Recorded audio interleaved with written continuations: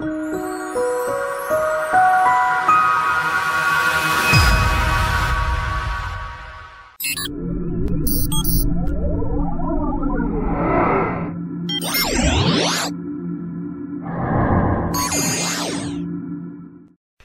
it's Ricardo and I'm playing Elite Dangerous, and in particular what I'm doing is I'm traversing the galaxy at the moment.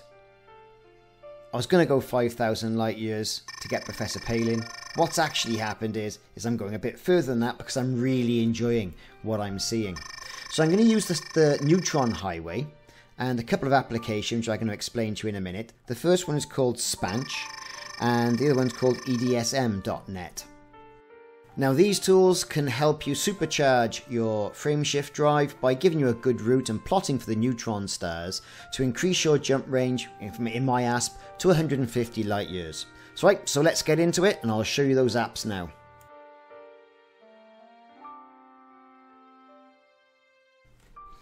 Okay, so the first tool I want to talk about, and they can both be run in a browser, I happen to be using Chrome, but you know, IE works just as well, is EDSM.net.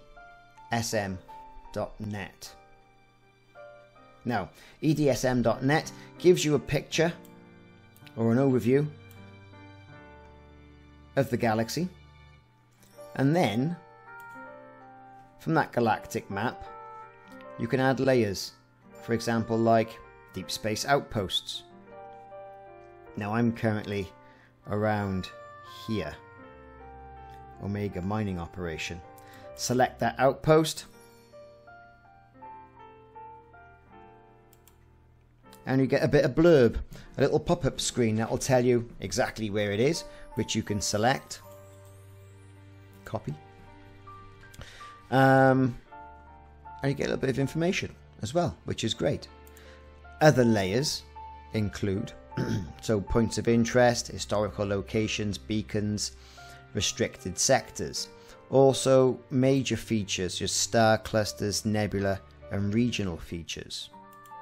So, you know, the Three Kings, Stellar Forge, Starburst, Halo stars and the like. In addition to that, it also gives you the black holes, geyser, organic features. So by selecting one of these, again you get a little picture, a little bit of information from them telling you exactly where they are. Now, like I mentioned, I'm on my way to Omega mining operation. I'm in the middle of the two, really. I'm about by here at the moment. Now, a quick way of getting from A to B is by using neutron stars. Okay, now you would have seen the neutron stars, big, bright, white, blue, glowing things with tendrils coming off in flutes either side. Now, these stars also form a highway called the Neutron Highway, and you can use the old Neutron Highway by the next app I'm going to show you, which is called Spanch. I hope it's called Spanch anyway, that's what I'm calling it. S-P-A-N-S-H. Quite simple now. Put your destination system in, so we cut and paste that from the last application. Jump range, like what, 37 light years. The source, so we'll type in our current location, P-R-Y, P-Y-R-A-M, O-E, IU-B, C2-15. Auto completes for you. Click submit. Lovely little, I like that graphic. And then it gives you a route. Now you can cut and paste this into Word or just follow it on screen. So it shows you the system here on the left hand side, and you can tick off when you've completed it or not, or copy it to clipboard. Where you are, that's our home system. How many light years remaining to your destination, if it's a neutron star or not, and you see the next one D111 is, and how many jumps it'll take you to get there. So I can't subvert it by using a neutron star. 96 light years, 37 jump range approximately. It'll take me 3 jumps. But once I'm there, I can supercharge the FSD, and I'll show you to do that in a bit in the next section, and then do a 144 light year jump to the next system where there's another neutron star, and then a few more jumps and I'm there. So a great little tool used in conjunction with this EDSM, the Elite Dangerous Star Map, and then the Elite Dangerous Neutron Router. So 2 great applications. I'll put them in the comments just in case you haven't got it or I've got trouble with my accent. And then I'm now going to show you how to supercharge your frameshift drive with a neutron star.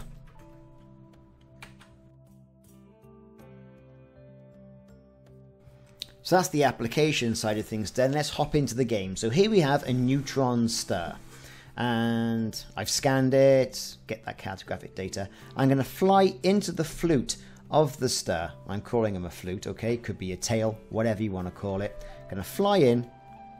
Your ship's going to be buffeted around a bit, so be prepared for this.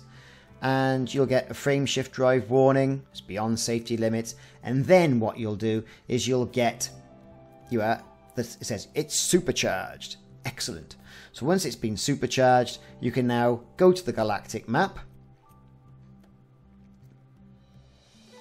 type in your destination,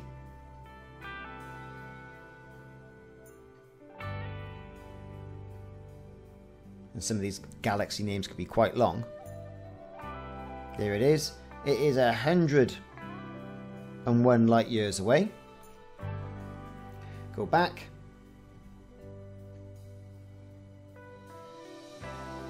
We can see we've got a large jump range, about 150, something like that. Our frameshift drive is malfunctioned. I've done quite a few of these jumps on this particular run, and it's down to about 75%. Frameshift online, we can see we've got 145 jump range of a maximum 150 odd. Great, we've supercharged it. We're going to do the jump, and we're going to traverse that 100 light years in one jump, whereas normally it would have taken us at least 3 and a bit jumps. And that's the first way of doing it. There's a slightly quicker, I think more efficient way of doing this in regards to plotting your route, and we'll come to that in just a moment. So we're jumping. When we get into this next system, the next system as well happens to have a neutron star in it. Now, if it doesn't have a neutron star, then you have to do a few normal jumps, as I'm saying, to get to the next neutron star. So it might be 3 or 4 jumps, depending on your jump range. So we've scanned it. We're going to target it. We're going to get that cartographic data. That goes without saying. Now, we're going to go to the system map and make sure no one's claimed it. Now somebody has, because obviously it's in the Neutron Highway. People have been using this for quite some time. It's just me happens to be late to the party. And once we've done that system map, we're going to pop into the galaxy map before we go anywhere near this star. Alright, and we're going to put in our destination first. That way then, once we're supercharged, we can put our foot down, we can get out of the way, and we can jump. So here we go, typing in our destination. Slightly bigger jump this time. The last jump was about 101 light years. This is about 140 light years out. Well within our remit. Oh, 127 light years. Okay, that's our destination. Back, and then we're going to fly into the tail or the flute of the star, as we did the last time. Okay, so in we go.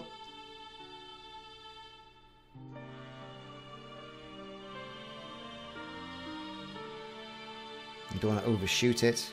So here we go. FSD malfunctioned. Okay, great. Let's kick this out the flute. Let's refind it. So frameshift's online. Here's the star again. Let's get in that. So we've got our destination already. Being buffeted around. We're now supercharged. Foot down, let's get out of the way. Line up our destination. Frameshift's online. Malfunctioned. Keeping pressing J all the time.